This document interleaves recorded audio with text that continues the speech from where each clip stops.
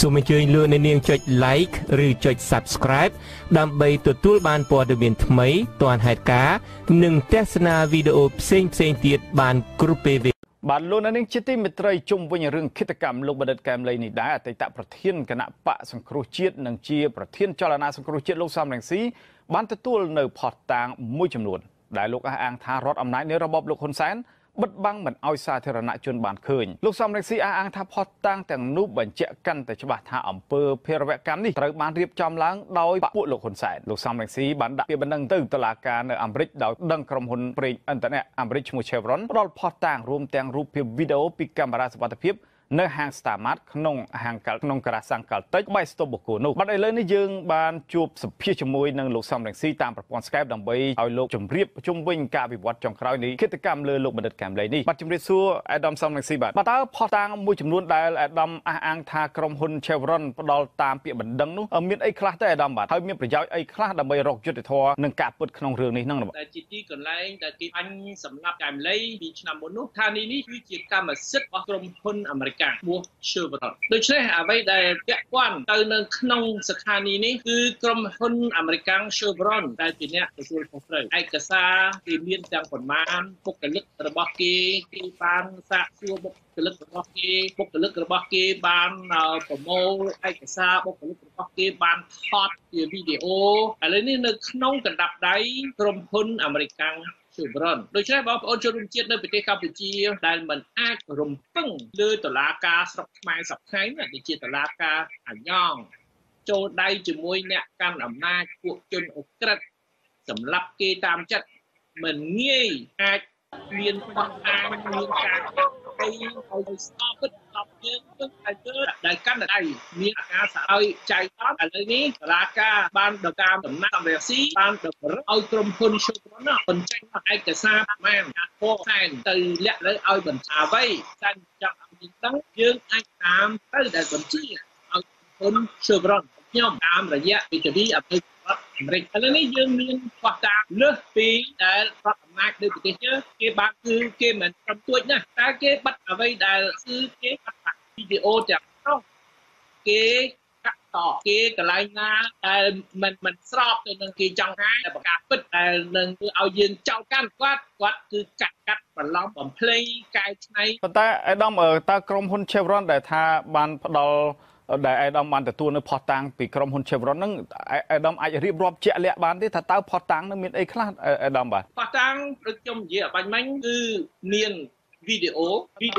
សកម្មភាពអីខ្លះដែរអាដាមបង្ហាញអ្វីដែលយើងមិនបានឃើញពីមុនមកប៉ុន្តែគេបានប្រាប់ថាដើម្បីធានាសុវត្ថិភាពបុគ្គលិកខ្ញុំនិយាយដោយមានការប្រុងប្រយ័ត្នគឺកុំឲ្យប៉ះពាល់ដល់សុវត្ថិភាពបុគ្គលិករបស់ក្រុមហ៊ុន Chevron ដែលធ្វើការនៅស្ថានីយ៍ប្រេងឥន្ធនៈកាល់តិចហ្នឹងកាលពីថ្ងៃកើតហេតុនោះ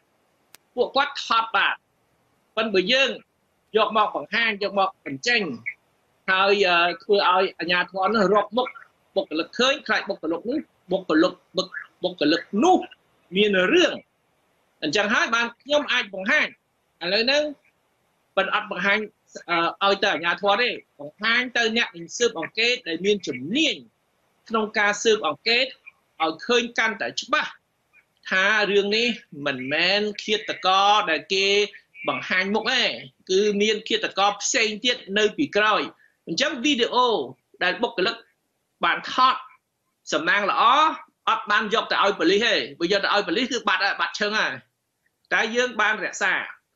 ហើយក្រុមហ៊ុន Chevron ក៏បានបញ្ជាក់ថាគេដាក់កាមេរ៉ាគេកន្លែងណាខ្លះហើយគេមានបញ្ជីសម្ភារៈរបស់គេហើយបញ្ជីសម្ភារៈនោះគឺរដ្ឋអំណាចនៅប្រទេសកម្ពុជាបិទបាំងមិនបានប្រាប់ពេលយកមកលាតត្រដាងនៅតុលាការនៅស្រុកខ្មែរគឺអត់យកមកបង្ហាញណាឥឡូវ Chevron ដែលមានដែលអាជ្ញាធរនៅស្រុកខ្មែរដែលមិនបានបង្ហាញយើងអាចយកមកបង្ហាញប៉ុន្តែមិនអាចយកមកបង្ហាញទៅពីទៅពីគ្រាន់តែមើលលេងទេដើម្បីយកទៅធ្វើការចាត់ការតលតអ្នកជំនាញអញ្ចឹងហើយបានខ្ញុំជំរុញឲ្យតុលាការអាមេរិកឲ្យប៉ូលីសអាមេរិកឲ្យតុលាការអន្តរជាតិដែលមានសមត្ថភាពដែលមានជំនាញហើយជាពិសេសដែលមានភាពឯករាជ្យចូលរួមធ្វើការស៊ើបអង្កេតដើម្បីបញ្ជាក់ ឲ្យឃើញច្បាស់ថាគ្មាននរណាក្រៅពីរបបអាជ្ញាធរបកពួកលោកហ៊ុនសែនទេដែលរៀបចំការបាញ់សម្លាប់លោកបណ្ឌិតកែមលីនេះអាដាមតើក្រុមហ៊ុន Chevron មាននីតិវិធីអ្វីខ្លះក្នុងការការពារទៅដល់សាក្សីនៅក្នុងកន្លែងកើតហេតុហ្នឹងអាដាមបាទអញ្ចឹងបានគេសុំឲ្យយើងកុំអាលបញ្ចេញហើយកុំឲ្យជាពិសេសកុំឲ្យបញ្ចេញឈ្មោះថាវីដេអូហ្នឹងបើគេចោទថាអូវីដេអូហ្នឹងคล้ายថាคล้ายឯណាបុគ្គលិកដែលធ្វើវីដេអូនេះឈ្មោះនេះអញ្ចឹងបើយើងថាឈ្មោះនេះប៉ូលីសនៅស្រុកខ្មែរទៅចាប់សម័យខ្លួនដែរយើងចាប់ហើយរឿងហ្នឹងបើថាយើងអ្នកបណ្ឌិតវិញថាវីដេអូនេះមិនវីដេអូคล้ายដូចជាយើងកុំឲ្យប៉ូលីសស្រុកខ្មែរដឹងតែឲ្យប៉ូលីសស្រុកខ្មែរដឹងខូចការយើងទុកឲ្យប៉ូលីសអន្តរជាតិថ្ងៃណាមួយមានតុលាការអន្តរជាតិនឹងអស់កអ្នកដឹកនាំប្រទេសសពថ្ងៃយកទៅកាត់ទោសពេលហ្នឹងយើងខ្ញុំរងចាំពេលហ្នឹងតែគុំសង្ឃឹមលើតុលាការនៅស្រុកខ្មែរសពថ្ងៃប៉ុន្តែក្រៅពីបញ្ហានេះតើអាដាមមានដូចថាយុទ្ធសាស្ត្រអីខ្លះក្នុងការស្វែងរកយុត្តិធម៌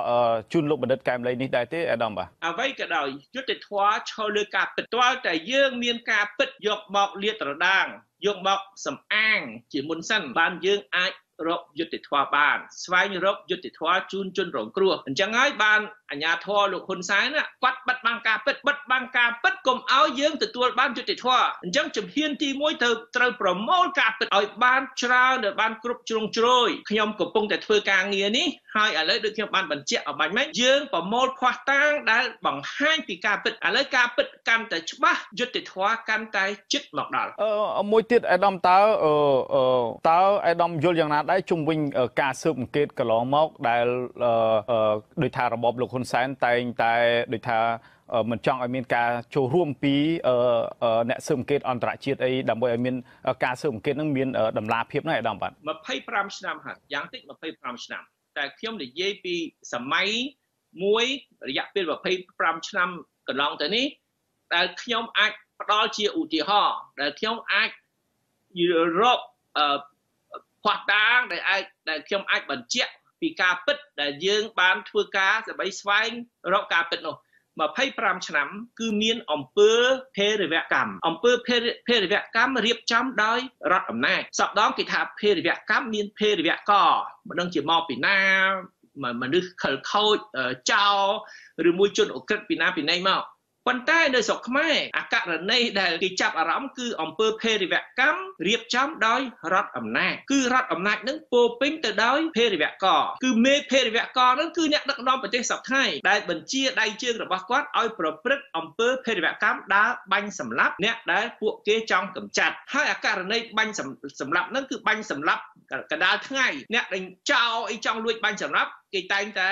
លោកទៅបាញ់ពេលយប់ពេលអីនេះអត់ទេបាញ់កដាលថ្ងៃហ្មងហើយអត់មានខ្លាចអត់មានអីទេពីព្រោះអាអ្នកបាញ់ហ្នឹង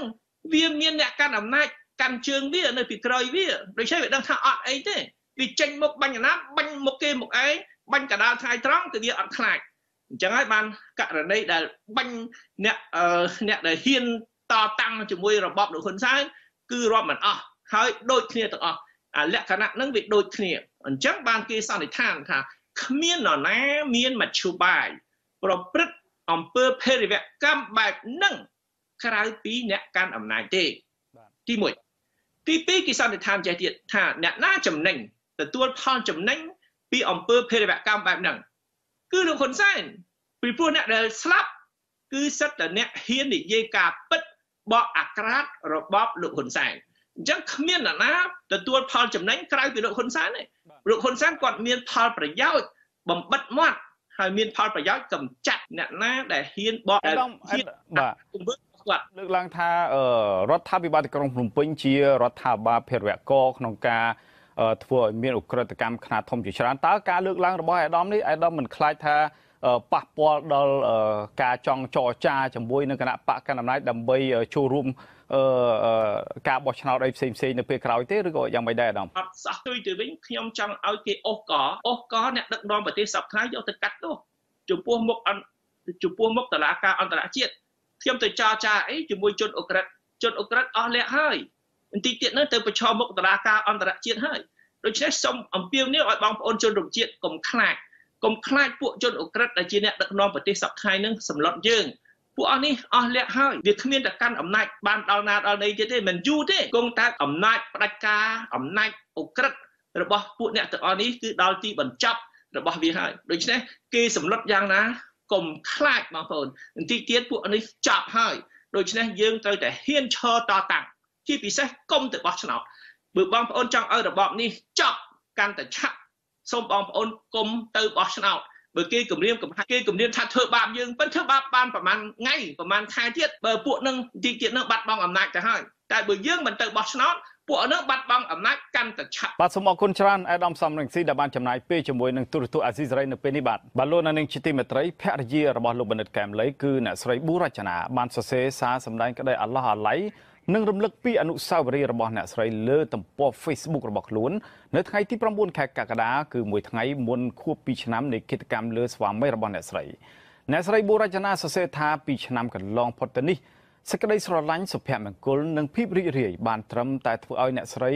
អោបក្រសោបនៅរាល់ការចងចាំរបស់ប្តីតែប៉ុណ្ណោះអ្នកស្រីរៀបរាប់នៅពាក្យពេចន៍ជាច្រើនដូចជា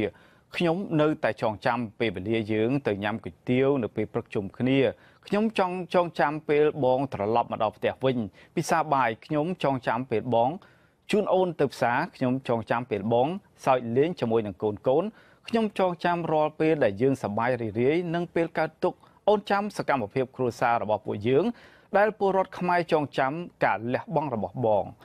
អ្នកស្រីប៊ូរចនាបានថែមទៀតថាជាប្រពន្ធនិងជាកូនរបស់លោកបណ្ឌិតកែមលីពួកគាត់មានក្តីរំភើបពីព្រោះថារូបលោកបណ្ឌិតកែមលីមិនត្រឹមតែស្ថិតនៅក្នុងចិត្តរបស់អ្នកស្រីនិងកូននោះទេគឺលោកបណ្ឌិតស្ថិតនៅក្នុងការចងចាំរបស់ពលរដ្ឋខ្មែរទូទៅអ្នកស្រីបន្តថាពួកគាត់នៅស្ងៀមស្ងាត់មែនប៉ុន្តែក្នុងចិត្តពួកគាត់ដឹងនិងយល់ច្បាស់ពីទង្វើប្រេយផ្សៃនេះទោះសរសេរច្រើនជាងនេះក៏វាមិនអាចទាមទារឲ្យស្វាមីរបស់អ្នកស្រីត្រឡប់មកវិញបានដែរអ្នកស្រីជឿជាក់ថានឹងមានថ្ងៃណាមួយឃាតករពិតនឹងសងនៅរាល់នៅអ្វីដែលគេបានធ្វើបាទលោកនាងជាទីមេត្រីថ្មីត្បិតតែលោកបណ្ឌិតកែមលីបានបាត់បង់ជីវិត2ឆ្នាំទៅហើយក្តីក៏ប៉ុន្តែប្រជាពលរដ្ឋអ្នកនយោបាយព្រមទាំងអង្គការសង្គមស៊ីវិលជាតិនិងអន្តរជាតិនៅតែបន្តសម្ដែងក្តីសោកស្ដាយចងចាំនិងរំលឹកដល់វីរភាពរបស់លោកដដែលនៅថ្ងៃទី10ខែកក្កដាដែលជាខួប2ឆ្នាំនៃឃាតកម្មលើលោកបណ្ឌិតកែមលីអ្នកប្រើប្រាស់បណ្ដាញសង្គម Facebook និង Twitter បានសរសេរសារបដូររូបភាពគណនី Facebook ដាក់សុំលើរូបថតនិងចែកចាយព័ត៌មានទាំងចាស់និងថ្មីតាក់ទងទៅនឹងលោកបណ្ឌិតកែមលីដើម្បីជាការចូលរួមមរណភាពរបស់លោក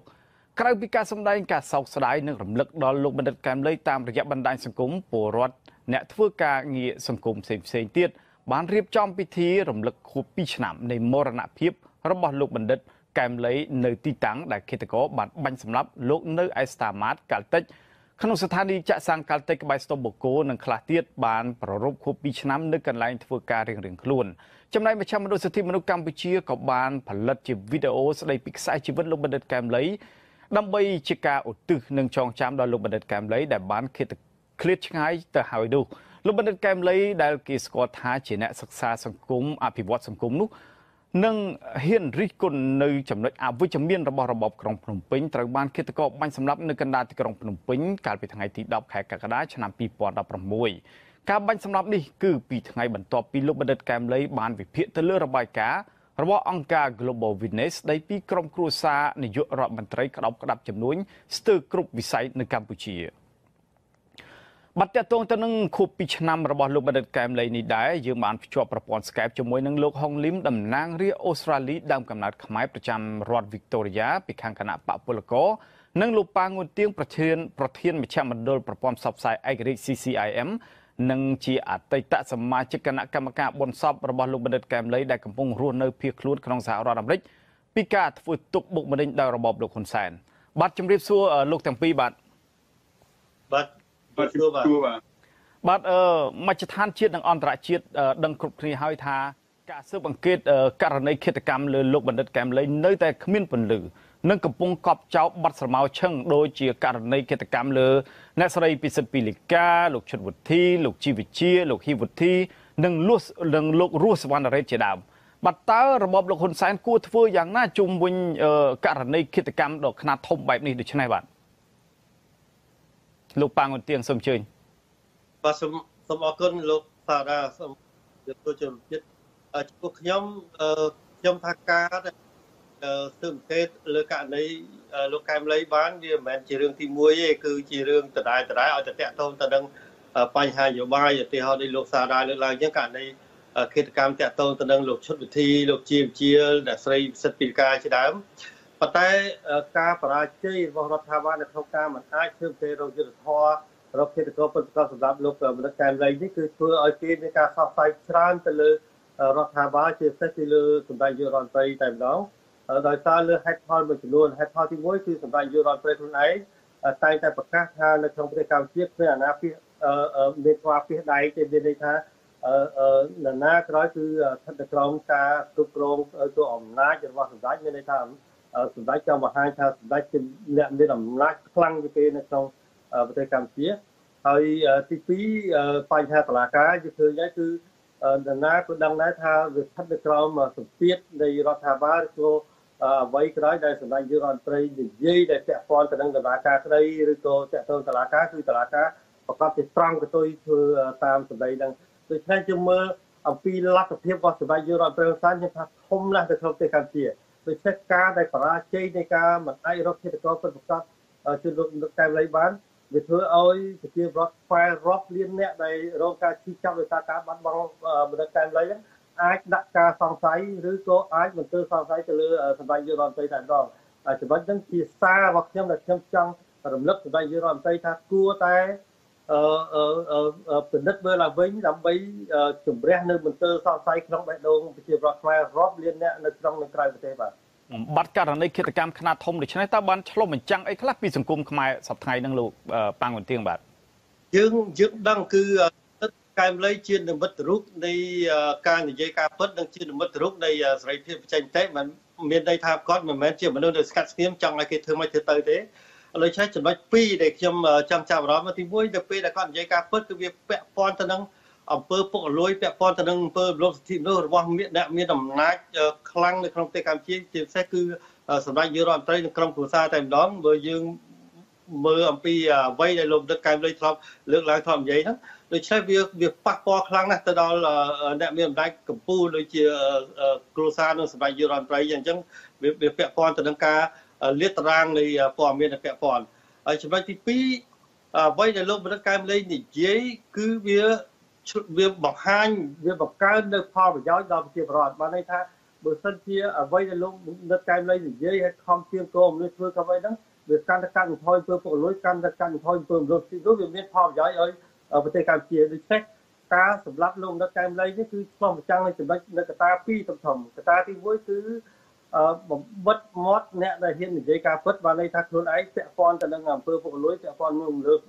ពើលោកទីនោះគឺអត់ចង់ឲ្យគេនិយាយអានោះវាស្ទៀងគ្នានឹងរបបខ្មែរក្រហមដែរហើយចំណុចទី2គឺអត់ចង់ឲ្យប្រជាពលរដ្ឋទាំងបានទទួលប្រយោជន៍អំពីសេរីភាពអំពីការលាតត្រដាងព័ត៌មានដូចនេះការសម្រាប់មនិតកែមលីគឺឆ្លងចាំងនៅទង្វើ2ចំណុចរបស់អ្នកឃាតករឬក៏ក្រុមអ្នកពាក់ព័ន្ធហ្នឹងគឺទី1គឺបំបត្តិចោលនៅអ្នកដែលហ៊ានលាតត្រដាងការពិតទី2គឺលុបបំបត្តិនៅផលប្រយោជន៍ប្រជាពលរដ្ឋអានឹងជាបើន័យថាគឺជាទង្វើប្រឆាំងទៅនឹងផលប្រយោជន៍ប្រជាពលរដ្ឋអត់ចង់ឲ្យប្រជាពលរដ្ឋរស់នៅក្នុងសង្គមមួយដែលមានតែយុត្តិធម៌ដែលមានការរំលោភសិទ្ធិនោះហើយនឹងរីកចម្រើននេះគឺចង់ឲ្យប្រជាពលរដ្ឋរស់នៅក្នុងភាពល្ងឹតល្ងងរស់នៅក្នុងភាពវេទនាក្រីក្រដូចបច្ចុប្បន្នអញ្ចឹងឲ្យប្រជាពលរដ្ឋមើលឃើញកុំគ្រាន់តែអាណត្តិលោកដឹកកែមលីការអាណត្តិលោកដឹកកែមលីជារឿងមួយសំខាន់ដែលគាត់ជាជនរងគ្រោះគាត់ត្រូវដឹងថាការដែលគេសម្លាប់លោកដឹកកែមលីគឺការដែលគេដកផលប្រយោជន៍ពីយើងដែលជាប្រជាពលរដ្ឋខ្មែររាប់លានអ្នកបាទបាទសម្រាប់លោកហុងលឹមវិញដែលលោកធ្លាប់ស្គាល់លោកបណ្ឌិតកែមលីដែរហ្នឹងតើលោកមានសារយ៉ាងណាដែរសម្រាប់របបលោកហ៊ុនសែននៅពេលនេះបាទរបបដែលឆ្លាតនឹងលោកតាមការចាប់តាំងឯកភាពនៅគ្រោះថ្នាក់នៅអនាគតដែលមិនក្រាគួរឲ្យខ្វះងឹតសម្រាប់ស្រុកខ្មែរស្រុកយើងហ្នឹងគឺថាពិភពលោកទាំងមូលកាន់តែមានការចាប់អារម្មណ៍ឡើងហើយខ្ញុំប្រកាសជម្រាបថានឹងមានការស៊ើបអង្កេតតាមភាពយន្តឯកសារយ៉ាងច្រើនដែលគូចនាវិទ្យាអូស្ត្រាលីនឹងក៏គេកំពុងរៀបចំធ្វើឡើងហើយនៅខាងផ្នែកអន្តរជាតិហើយយើងខ្ញុំនៅបរទេសនេះគឺនៅផ្នែកអូស្ត្រាលីយើងរំជួបបាយរៀបចំធ្វើយ៉ាងម៉េចសាក់បងពិភាក្សាជាមួយនឹងក្រុមមេធាវីអន្តរជាតិយ៉ាងជាច្រើនដើម្បីសាក់លបង คือการสร้างชื่อเสียงเกิจกรรมចំពោះតែលោកវិរៈបរខ្មែរយើងលោកកែមលៃហ្នឹងតាមរបៀបអន្តរជាតិផងដែរហើយយើងនឹងខិតខំរំជួបបែបគ្រប់បែបយ៉ាងពីព្រោះយើងមិនទាំងអស់គ្នាហ្នឹងគឺទាំងបរទេសគេ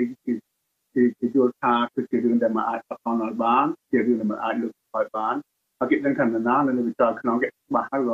ងថាតើយើងត្រូវធ្វើយ៉ាងម៉េចនឹងលិតដាងនៅពីវកម្មនៃការសម្រាប់แบบ ខ្មែរយើងម្នាក់ក្នុងដែលអ្វីជាការដែលគឺកាន់តែចិត្តមួយទៅនឹងការកັບសម្រាប់យ៉ាងច្រើនរហូតមកទល់ពេលនេះហើយតែរបបនេះនៅតែយើងដឹងថាបើនៅបន្តទៀតនឹងប្រព្រឹត្តពលថាយើងដងប្រព្រឹត្តតាមភាពកម្មនឹងចំពោះជនជាតិរបស់ខ្លួនឯងនឹងហើយវាគេដឹងថាគេអន្តរជាតិក្នុងលក្ខណៈស៊ីវិល័យលក្ខណៈផ្សាយខ្លួនដែលជាមនុស្សនឹងគេអាចទទួលបានទេវារបស់លោកហុងលឹមតើសហគមន៍ខ្មែរក្នុងប្រទេសអូស្ត្រាលីបានរៀបចំមានការរំលឹកខួប2ឆ្នាំនៃការបាញ់សម្លាប់លោកបណ្ឌិតកែមលីនឹងយ៉ាងណាខ្លះដែរនៅទីនោះបាទនៅខាងផ្នែកខាងកើតគ្រាមកខាងកើតគឺតាំងពី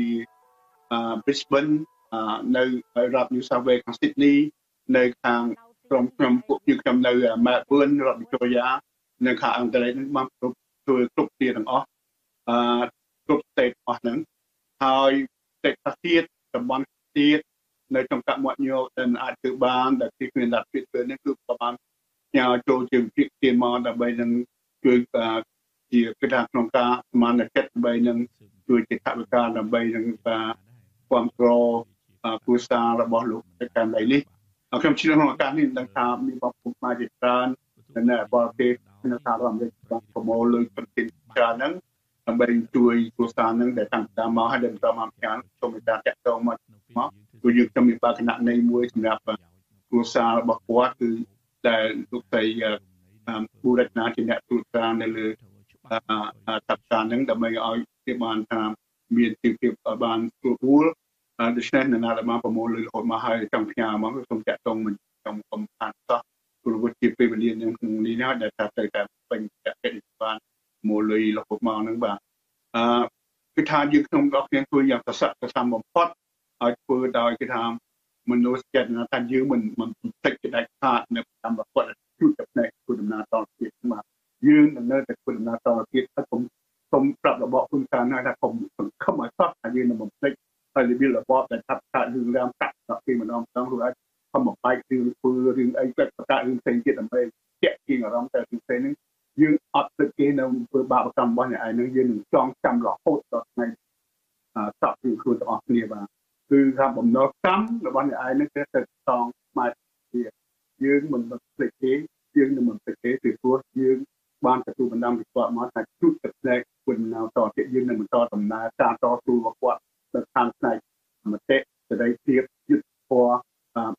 ក្នុងគុំហើយនឹងបំបត្តិអំពើពុករលួយពួកអសុខខ្មែរខំអើជាងនឹងពួកយើងដឹងថាសុខយើងអាចខំបានជាងនឹងណាជាមួយសមាជិកជាអ្នកកម្មអំណាចគ្រប់បែបយ៉ាងទាំងពីសុខខ្មែរអាចមានលទ្ធភាពហើយគឺបណ្ឌិតកម្មលេងនឹងឯងដែលជានិមិត្តរូបនៃថាខ្មែរនឹងទៅខំបានជាទីពួកពេលដែលគាត់រួមប្រកាសទាំងអស់ពីតាមពីពុទ្ធព្រោះឲ្យគាត់ក៏បានស្បពីរបៀបដោះស្រាយទាំងអស់ខ្លះជាមនុស្សដែលមានបញ្ញាញាណមនុស្សដែលជាមនុស្សដែលប្រកបដោយគេថាចាក់វិស័យថាខ្មែរនឹងត្រូវបានព្រមអើជាងសកម្មភាពប៉ុន្មានដូច្នេះយើងមិនពេចគាត់បានទេមិនបាច់ពេចមកគូបើយើងពេចបានគឺយើងខ្វាត់នៅគេថាការតស៊ូពលិកម្មរបស់គាត់គឺខ្វាត់ជំនឿជាតិយើងមិនអាចធ្វើបានទេមនុស្សខ្វាត់ជាតិរហូតដល់ថ្ងៃនេះយើងមិនអន្តរជាតិដូច្នេះបានខំ29នឹងបងប្អូនទាំងអស់មិនត្រូវខ្វាត់ដល់ដើម្បីផ្ញើជាសារប្រាប់ពិភពលោកថាយើងបានទទួលការពីនីពិភពលោកទាំងមូលថាយើងមានការទទួលទៅជាជនជាតិថ្លៃថ្នូរមិនថោកជាបណ្ដេញឋានដូចបទថ្ងៃទេបាទដូច្នេះខ្ញុំក៏សូមរំលឹកជាតិពេលរំលឹកមកបងប្អូនមួយថ្ងៃនេះក៏ដូចជាតជារបស់លោកសំទោសលោកនេះកាន់លេក៏បានពីនីផ្ទាល់ដែរគឺថាពីកម្មពីនីណាត់តាំងជាកម្មពីនីរបស់តែបុរចនាទេដែលរួមគ្នាជាមួយយើងទាំងអស់គ្នាខ្មែរពេញពិភពលោកថាយើងនឹងមិនទៅបោះឆ្នោតความចូលរបស់ដេកឋាននឹងតរបៀបរបស់ដេកឋានតមួយទៀត តើលោកអាចប្រៀបធៀបយ៉ាងម៉េចទៅចំពោះអំពើឃាតកម្មខ្នាតធំដែលតែងកើតឡើងនៅក្នុងប្រទេសកម្ពុជាហើយរោគមុខឃាតករមិនឃើញយកមកប្រន់ទាទោសហ្នឹងបាទតើនេះជាសង្គមអីដែរបាទសង្គមនេះជាសង្គមដែលឆានរបៀបរបស់គេធ្វើជារបៀបរបស់ដែលឆានហើយគេដឹងថាគេគិតថាខ្មែរអស់គេដែលឆានគេឡើងគេគឺអត់ធ្វើបានទេព្រោះយើងមិនមែនទេតាមដូចពួកគេហ្នឹងហើយដូច្នេះកុំសង្ឃឹមថាខ្លួននឹងបន្តអំពើដែលឆានបានទៀតព្រោះការវារបស់ដែលឆាននេះកាន់តែស្គាល់កាន់តែតបពើមគេកាន់តែនឹងយកមកលាតទៅតាមខាងឡើងហើយទីគាត់នឹងយើងដឹងគេថារបស់ដែលឆាននឹងមិនអាចគិតវិញដូចយើងឃើញតាមសម្ពាធរបស់តែថារំលេចទី1គេដាក់មកផាំងហ្នឹងគឺថាវាចូលថាទៅពុះគឺរហូតដល់នេះហើយឥឡូវនេះលោកអីហិនមុនហៀងអីគេហ្នឹងគឺថាជាការអង្គរៈហ្នឹងបាននិយាយខ្លួនឯងថាអ្វីដែលគាត់ធ្វើគាត់បានជួបជាដូច្នេះយើងដឹងមិនចាំបាច់និយាយតាមទៀតទេបាទដូច្នេះគឺថាយូរទៅគឺថាវាចេញមកទាំងអស់ដូច្នេះគឺថាអន្តរជាតិនឹងគេកាន់តែយកចិត្តដាក់ដល់ថាដែលពីបបផ្នែកទីដែលទេតាមប្រព័ន្ធហ្នឹងហើយនឹងទេតាមតលចំ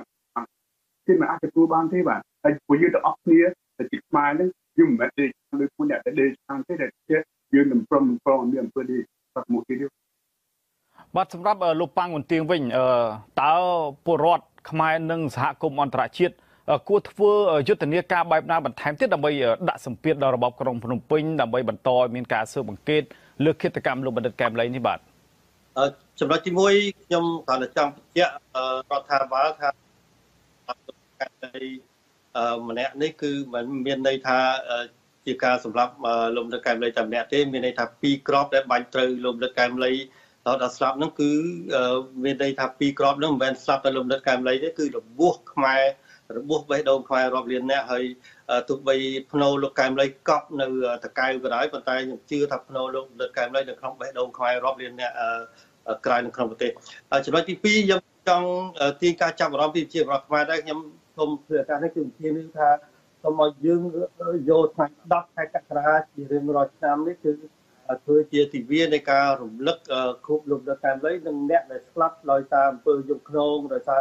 ការរំលោភសិទ្ធិនៅក្នុងអ្នកដែលតស៊ូដើម្បីសិទ្ធិនៅក្នុងប្រទេសកម្ពុជាត្រូវបានស្លាប់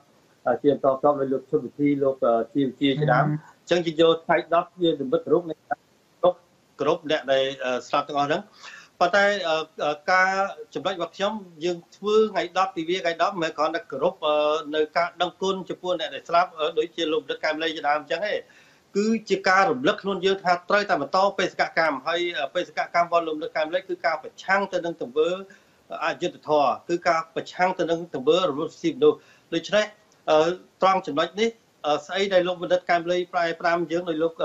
ហុងលីមានប្រសាសន៍អញ្ចឹងគឺបន្តបេសកកម្មទៅមុខទៀតហ្នឹង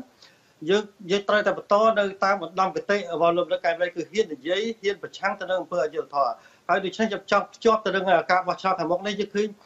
សប្តាហ៍នេះសហគមន៍អន្តរជាតិឥឡូវនេះសូម្បីតែតំណាងប្រទេសជប៉ុននៅទីក្រុងសូណែគឺនិយាយអំពីការបោះឆ្នោតខាងមុខនេះជារឿងការបោះឆ្នោតមួយដែលអយុត្តិធម៌ដែរអញ្ចឹងខាងអន្តរជាតិគេហ៊ានបញ្ចេញមតិគេហ៊ានប្រឆាំងគ្រប់គ្នាប៉ុន្តែតើយើងជាប្រជាពលរដ្ឋខ្មែរជាម្ចាស់ប្រទេសនៅក្នុងឱកាសនេះតើយើងហ៊ានប្រើសិទ្ធិរបស់យើងប្រឆាំងទៅនឹងអំពើអយុត្តិធម៌បែបនេះអត់ហើយបើសិនជាយើងមិនហ៊ានប្រើសិទ្ធិរបស់យើងប្រឆាំងអំពើអយុត្តិធម៌នៅក្នុងការបោះឆ្នោតពេលនេះតើពេលណាទើបយើងអាចមានលទ្ធភាពនៃការចូលរួមជួយសង្គ្រោះប្រទេសជួយសង្គ្រោះសង្គមអ្នកខ្លះគិតថាចាំមានឱកាសយើងឃើញនៅកម្ពុជាក្រោមពេលបាត់កម្ពុជាក្រោមដល់នេះស្ដាយក្រោយហើយចាំអត់តន់នឹងមានឱកាសជួយស្រោចស្រង់ប្រទេសផងដូចទេយើងថាតន់ប្រទេសយើងមិនតន់បាត់បង់ហើយតន់យើងមានឱកាសនៃការផ្ដល់សិទ្ធិនៅក្នុងការបោះឆ្នោតមានន័យថាបើយើងហ៊ានប្រឆាំងទៅនឹងអំពើគំរាមកំហែងយើងមិនបាច់ទៅយើងអាចប្រើសិទ្ធិយើងទៅបោះឆ្នោតប៉ុន្តែបើយើងមិនហ៊ានប្រឆាំងទៅបោះឆ្នោតប៉ុន្តែយើងនៅក្នុងបន្ទប់បោះឆ្នោតដែលជាបន្ទប់សម្ងាត់ហ្នឹងយើងអាចទូស្លឹកឆ្នោតហ្នឹងឲ្យខ្លាយជាស្លឹកឆ្នោតបាយការឬក៏យើងទៅសេសាយដែលយើងសម្ដែងការបំពេញចិត្តចំពោះទង្វើអយុត្តិធម៌នៅក្នុងប្រទេសកម្ពុជាដែរដូច្នេះខ្ញុំថាក្នុងនាមជាម្ចាស់ប្រទេសត្រូវតែហ៊ានតាក់ទងទៅនឹងការបន្តរកយុត្តិធម៌ជូនលោកនៅតែលីសប្តាហ៍ថ្ងៃនេះមិនមែនតែជនជាតិកម្ពុជាដែលមានការជិះចាប់ហើយដែលយើងធ្វើពិធីបុណ្យរំលឹកខួបជាប្រចាំវិញហ្នឹងគឺជាសញ្ញាមួយដែលយើងថាដែលបង្ហាញថាទឹកចិត្តជារដ្ឋខ្មែរដែលចងចាំហើយចង់ឃើញយុត្តិធម៌ចង់ឃើញអ្នកដែលប្រព្រឹត្តអំពើកំហុសហ្នឹងទទួលទោសប៉ុន្តែមិនមែនតែយើងទេគឺសហគមន៍អន្តរជាតិគឺជំរុញឧទាហរណ៍នៅពីថ្ងៃមុននេះគឺ ICV អង្គការគណៈកម្មការអន្តរជាតិផ្នែកយុត្តិធម៌នឹងក៏បានចេញសេចក្តីថ្លែងការណ៍ជំរុញរដ្ឋាភិបាលបង្កើតនៅគណៈកម្មការស៊ើបអង្កេតឡើងវិញហើយពីយើងស៊ើបអង្កេតឡើងវិញដល់តពិតប្រកបបាទសូមអរគុណច្រើនលោកប៉ាងគុនទៀងនិងលោកហុងលឹមដែលបានចំណាយពេលជាមួយនឹងទូរទស្សន៍អាស៊ីសេរីនៅពេលនេះបាទសូមជម្រាបលាបាទសូមអរគុណ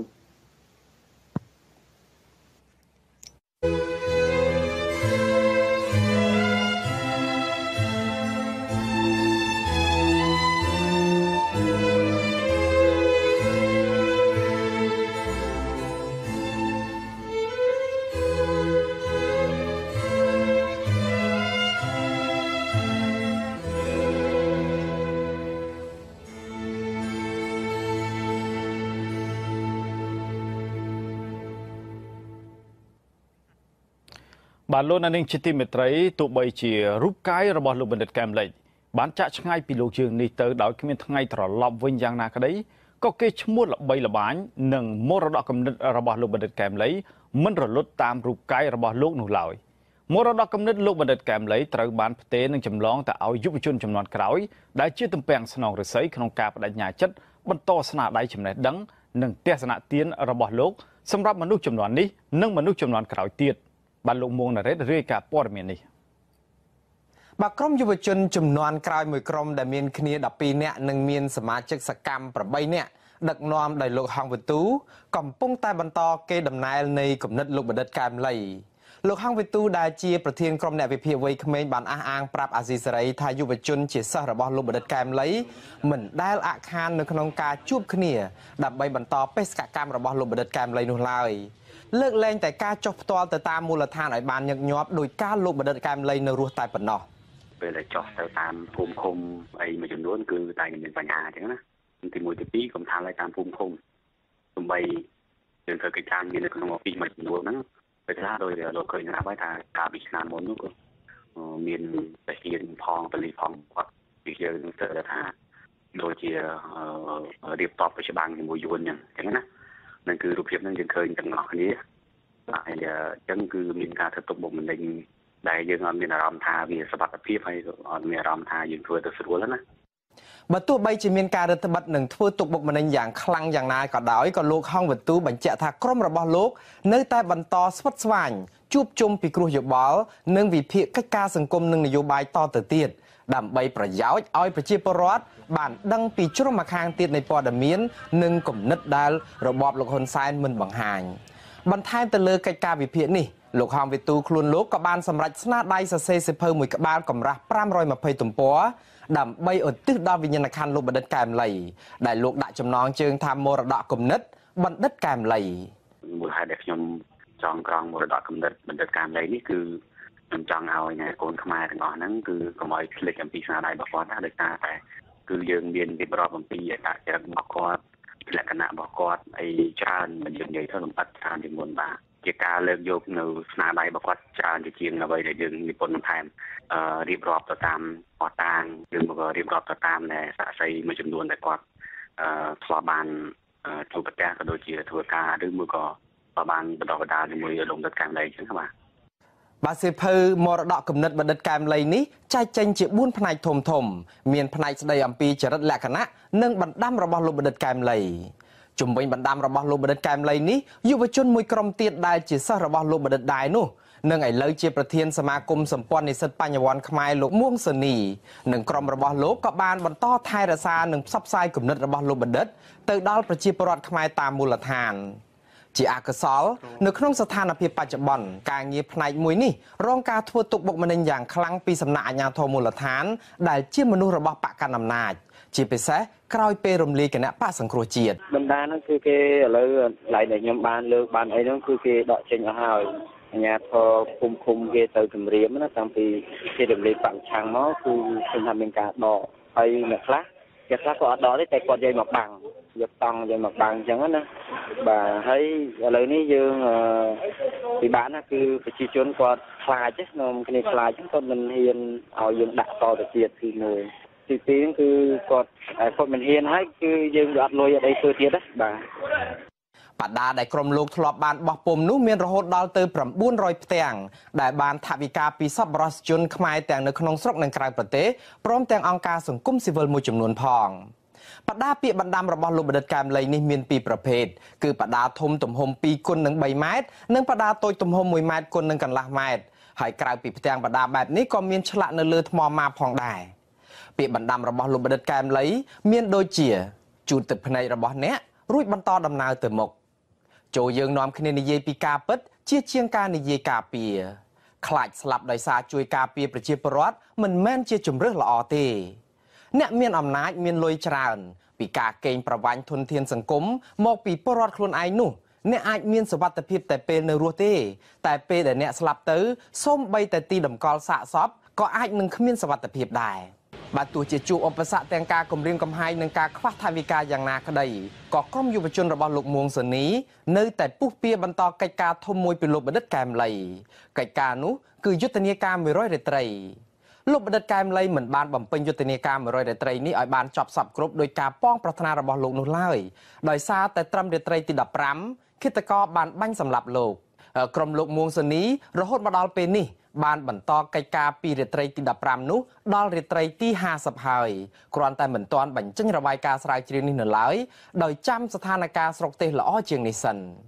ការងារ100រាត្រីនេះវាមានសារៈសំខាន់ខ្លាំងសម្រាប់សង្គមជាតិអ្វីដែលសំខាន់ហ្នឹងគឺយើងព្រៀងទៅលើរបាយការណ៍100រាត្រីធ្វើយ៉ាងណាឲ្យវាល្អឲ្យវាមានប្រយោជន៍សម្រាប់ប្រទេសជាតិកិច្ចការទាំងអស់នេះវាមានប្រយោជន៍ណាស់វាអាចខ្លាចជាឯកសារប្រវត្តិសាស្ត្រសម្រាប់ប្រទេសយើងហើយពីព្រោះរឿងដែលរដ្ឋាភិបាលលាក់លៀមចំពោះប្រជាពលរដ្ឋដូចជាបញ្ហាព្រំដែនបញ្ហាសង្គមសេដ្ឋកិច្ចនយោបាយហ្នឹងគឺច្រើនណាស់មានលក្ខណៈទូលំទូលាយធំណាស់ដែលលាក់កំបាំងចំពោះពលរដ្ឋហើយខ្ញុំគិតថារបាយការណ៍នេះវាអាចចូលរួមចំណែកឲ្យពលរដ្ឋបានចេះដឹងហើយវាអាចទុកសម្រាប់คนខ្មែរយើងចំនួនក្រោយក៏អាចសិក្សាស្រាវជ្រាវសម្រាប់និស្សិតសម្រាប់ឲ្យផងដែរបាទយុទ្ធនាការ100រាត្រីនេះផ្ដោតសំខាន់ទៅលើបញ្ហាសង្គមដូចជាគ្រឿងញៀនចំណាក់ស្រុកភាពក្រីក្រជាពិសេសគឺបញ្ហាព្រំដែនដែលនៅជាប់ប្រទេសវៀតណាមដូចជានៅខេត្តកំពតស្វាយរៀងនិងមណ្ឌលគិរីជាដើមមរតកដែលលោកបណ្ឌិតកែមលីបានបន្សល់ទុកសំខាន់មួយទៀតនោះគឺស្នាដៃដែលលោកបានសរសេរមួយចំនួនរួចទៅហើយនៅក្នុងម៉ាស៊ីនកុំព្យូទ័រយួរដៃរបស់លោកដែលមានចំណងជើងថាបន្ទាត់នយោបាយថ្មីដើម្បីកម្ពុជាឆ្នាំ2018លោកបណ្ឌិតកែមលីបានផ្ដោតទៅលើការកែលម្អអភិបាលកិច្ចដែលធ្វើឲ្យរដ្ឋាភិបាលមានទំហំតូចគឺមានន័យថាកាត់បន្ថយចំនួនក្រសួងឲ្យមកនៅត្រឹម10ក្រសួងកាត់បន្ថយចំនួនរដ្ឋមន្ត្រីនៅតាមក្រសួងនីមួយៗជាដើមលោកបណ្ឌិតរកឃើញថារដ្ឋាភិបាលដឹកនាំខ្វះវិមជ្ឈការដំណាភាពគណនេយ្យភាពការចូលរួមនឹងប្រជាធិបតេយ្យដែលពិបាកនៅក្នុងការពង្រឹងប្រសិទ្ធភាពការងារដឹកនាំនិងគ្រប់គ្រងរដ្ឋាភិបាលឲ្យមានលក្ខណៈវិមជ្ឈការធនធាននិងសេចក្តីសម្រេចចិត្តដល់ថ្នាក់សហគមន៍ក្នុងកម្រិតស្វ័យភាពខ្ពស់បំផុតបានលោកបានស្នើឲ្យរដ្ឋាភិបាលកែចំណុចជាច្រើនដើម្បីដោះស្រាយបញ្ហាខាងលើដូចជារដ្ឋត្រូវតែរៀបចំវិភាគមុខងារភារកិច្ចស្ថាប័ននីមួយៗនិងរៀបចំអនុវត្តតារាងតួនាទីនិងភារកិច្ចឲ្យបានត្រឹមត្រូវដើម្បីអាចអនុវត្តបាននិងឲ្យមានការចូលរួមពេញលេញពីភាគីពាក់ព័ន្ធនៅក្នុងនោះដែររដ្ឋាភិបាលត្រូវតែរួមបញ្ចូលក្រសួងដែលមានតួនាទីត្រួតស៊ីគ្នាឲ្យនៅចំនួនតិចនិងជាពិសេសត្រូវលុបចោលយន្តការអន្តរក្រសួងគណៈកម្មការក្រុមប្រឹក្សានិងអាជ្ញាធរមួយចំនួនដែលមិនចាំបាច់និងខាតបង់ថវិកាជាតិលោកបណ្ឌិតកែមលីសន្និដ្ឋានថាការមានក្រសួងច្រើននិងការបង្កើតយន្តការអន្តរក្រសួងគណៈកម្មការក្រុមប្រឹក្សានិងអាជ្ញាធរទាំងនេះគឺជាកត្តារាំងស្ទះនៅក្នុងដំណើរការដំឡើងប្រាក់បៀវត្សនិងប្រសិទ្ធភាពការងារលោកថាបើធ្វើដូច្នេះបានមែនបានន័យថាបើកាត់បន្ថយបង្រួមក្រសួងក៏ដូចជាគណៈកម្មាធិការទាំងអស់នេះថវិកាជាតិនឹងមានគ្រប់គ្រាន់សម្រាប់ដំឡើងប្រាក់ខែចំនួនយ៉ាងតិចក៏$500សម្រាប់កងកម្លាំងប្រដាប់អាវុធម្នាក់ឬក៏មន្ត្រីរាជការទូទៅម្នាក់ភរិយារបស់លោកបណ្ឌិតកែមលីអ្នកស្រីប៊ូរចនាឯនោះវិញបានរក្សាទុកឯកសារទាំងនេះយ៉ាងគត់មុតហើយបាននាំយកទៅជាមួយអ្នកស្រីដល់ឯប្រទេសអូស្ត្រាលីអ្នកស្រីបានប្រគល់សិទ្ធិផ្ដាច់មុខទាំងស្រុងដល់វិទ្យុអាស៊ីសេរីដើម្បីជួយផ្សាយស្នាដៃរបស់ស្វាមីរបស់អ្នកស្រីដើម្បីជាការសិក្សាស្វែងយល់ការលោកបណ្ឌិតកែមលីនៅរស់លោកបានចងក្រងជាក្រុមយុវជនការពារបរិស្ថានដូចជាក្រុមយុវជនការពារនិងអភិរក្សតំបន់ព្រៃឡង់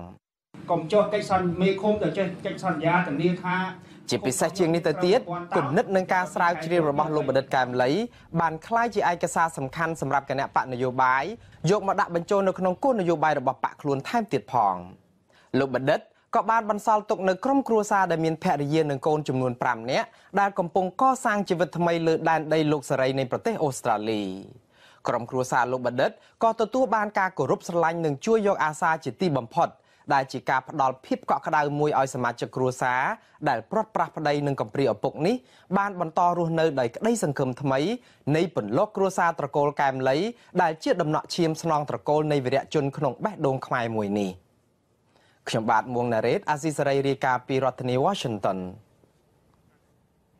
បានងាកមកសវតារបស់លោកបណ្ឌិតកែមលីវិញអ្នកជិតស្និទ្ធនិងលោកបណ្ឌិតកែមលីលើកឡើងថាលោកជាមនុស្សសាមញ្ញសុភាពរាបសារជាអោនលំទោនមិនដែលឆ្មាំងឆ្មៃដាក់អ្នកណាឡើយលោកសនចាន់រដ្ឋារៀបរាប់ពីចរិតលក្ខណៈរបស់លោកបណ្ឌិតកែមលីដូចតទៅ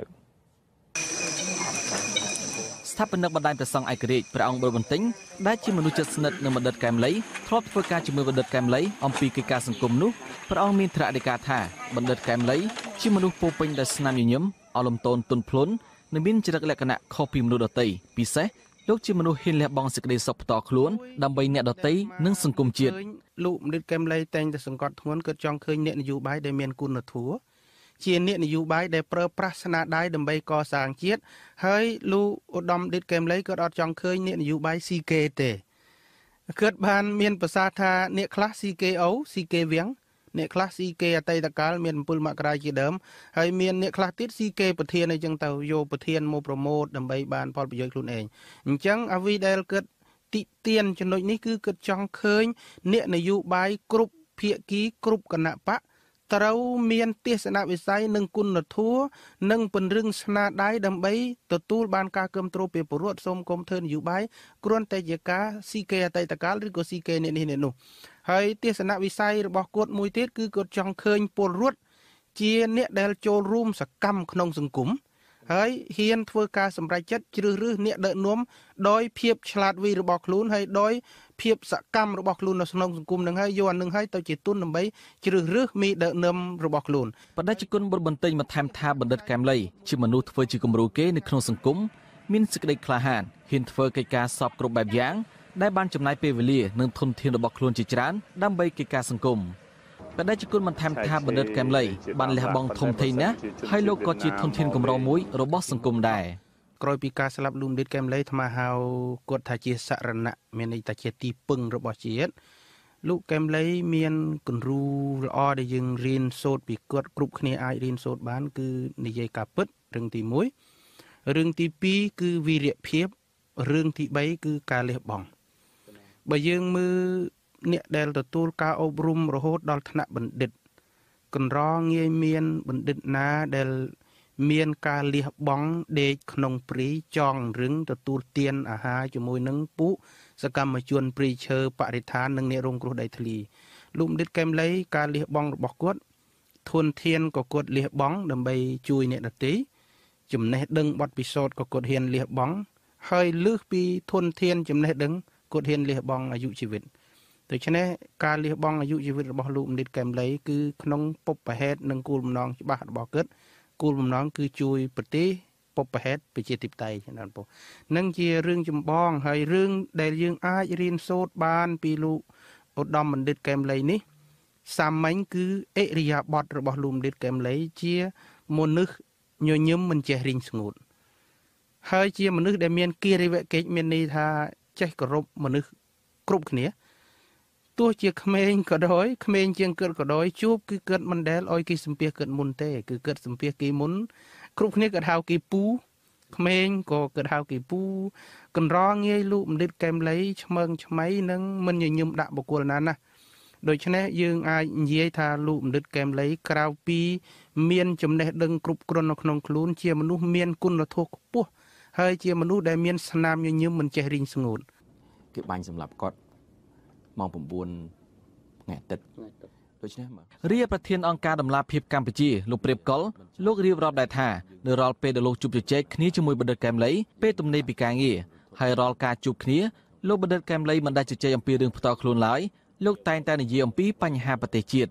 លោកព្រាបកុលបញ្ជាក់ថាលោកបានជួបបណ្ឌិតកែមលីនៅមុនឃាតករបាញ់សម្លាប់រយៈពេល48ម៉ោងតែប៉ុណ្ណោះនៅពេលនោះគឺបណ្ឌិតកែមលីបាននិយាយអំពីបញ្ហាមួយចំនួនដែលកើតមាននៅក្នុងសង្គមដូចជាបញ្ហាសេដ្ឋកិច្ចសុខភាព អំពើពុករលួយការកាប់បំផ្លាញព្រៃឈើនិងការបំពុលបរិស្ថានជាដើមលោកលើកឡើងថារាល់ការជជែកគ្នាជាមួយបណ្ឌិតកែមលីគឺលោកតែងតែផ្ដល់ដំណោះស្រាយជាចំណុចពិសេសអ្នកផ្សេងមិនអាចធ្វើបានខ្ញុំថាគឺជំនាញក្នុងការទំនាក់ទំនងជំនាញក្នុងការសម្រេចជ្រើសរើសនៅខ្លឹមសារនៃពាក្យដែលសាមញ្ញងាយក្នុងការពន្យល់គាត់អាចធ្វើឲ្យរឿងដែលវាស្មុគស្មាញដែលគេពិបាកក្នុងការទៅពន្យល់គាត់ច្នៃឲ្យទៅជាណាងាយស្រួលដែលអាចថាប្រជាពលរដ្ឋគ្រប់ស្រទាប់វណ្ណៈគ្រប់កម្រិតវប្បធម៌អ្នកចេះដឹងខ្ពស់អ្នកចេះដឹងតិចឬក៏អ្នកអត់ចេះអក្សរអីអាចនឹងយល់នៅសារដែលគាត់និយាយបានដូច្នេះជាចំណុចខ្លាំងដែលយើងគិតថាពិសេសសម្រាប់គាត់ដែលអ្នកដទៃពិបាកក្នុងការធ្វើនឹងគឺចំណុចទី1ហើយចំណុចមួយទៀតគឺភាពក្លាហានដែលគាត់ហ៊ាននិយាយឲ្យអស់ពីពោះនិយាយការពិតនិយាយឲ្យអស់ណាពីចិត្តដោយគ្មានភាពស្ទាក់ស្ទើរហើយកន្លែងហ្នឹងក៏ជាចំណុចខ្លាំងដែលគាត់មានហើយមិនអាចថាអ្នកណាផ្សេងងាយធ្វើតាម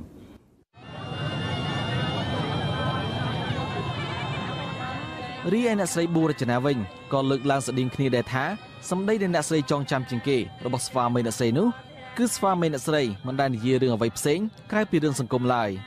អ្នកស្រីថាស្វាមីរបស់អ្នកស្រីតែងតែអប់រំអ្នកស្រីនិងកូនថាការរស់នៅក្នុងសង្គមត្រូវធ្វើជាមនុស្សល្អមិនត្រូវកេងប្រវ័ញ្ចអ្នកដទៃមិនថាថវិកាទ្រព្យសម្បត្តិឬកម្លាំងពលកម្មអ្វីឡើយប្តីខ្ញុំគាត់តែងតែណែនាំកូនមិនថាតកូននេះសូម្បីតែប្រពន្ធនឹងក៏ប្រាប់យល់គាត់ណែនាំដូចកូនដែរអញ្ចឹងសំខាន់យើងធ្វើជាមនុស្សនៅរស់គុំយើងទៅតែធ្វើអ្វីមិនសម្រាប់ខ្លួនឯងទេគឺធ្វើដើម្បី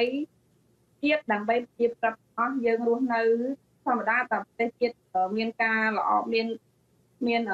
ដូចថាល្អហើយយើងការរស់នៅរបស់យើងប្រស័យតាក់ទងគ្នាក៏វារត់តែល្អណាបាទគាត់តែងតែនិយាយពីបញ្ហាសង្គមរហូតហើយនៅគ្រួសារគាត់តែងតែ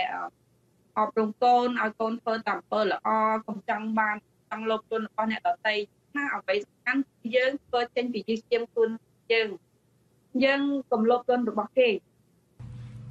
ខ្ញុំសូមឆ្លើយបងថាពិតសំណួរល្អ